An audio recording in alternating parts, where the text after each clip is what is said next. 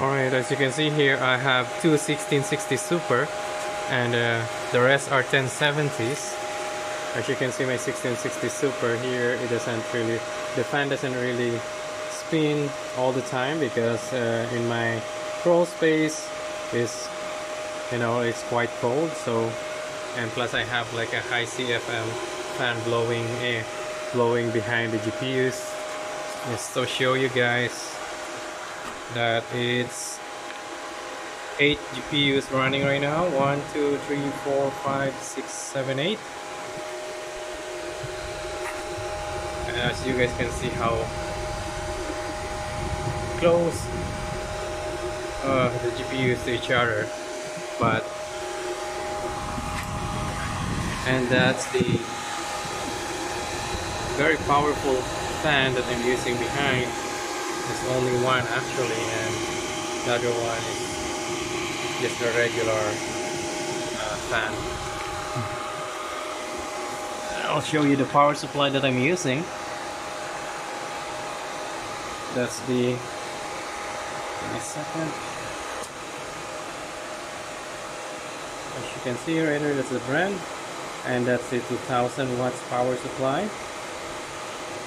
One guy actually said that it's an overkill for this rig, but it's not actually, because 2000 watts is the, I mean, the capacity of the power supply, but it's not using the maximum 2000 watts when it depends on the load. If your load is only like 800 watts, the power supply is only gonna run like 800. I mean, it's not gonna draw like 2000 watts all the time, but it's capable of handling 2000 watts.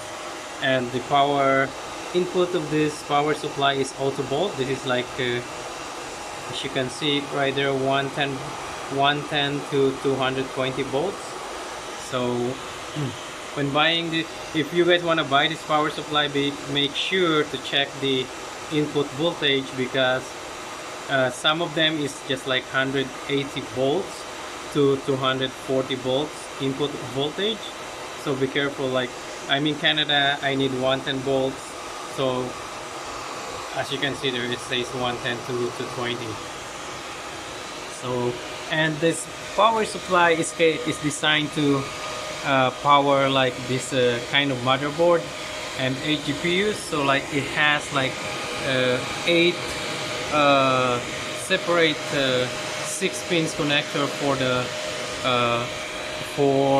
the motherboard to supply all the PCIe, and it has like 4 8 pins connector, which has like each of them has like 2 8 pins connectors, which means you can supply like 2 GPUs each line.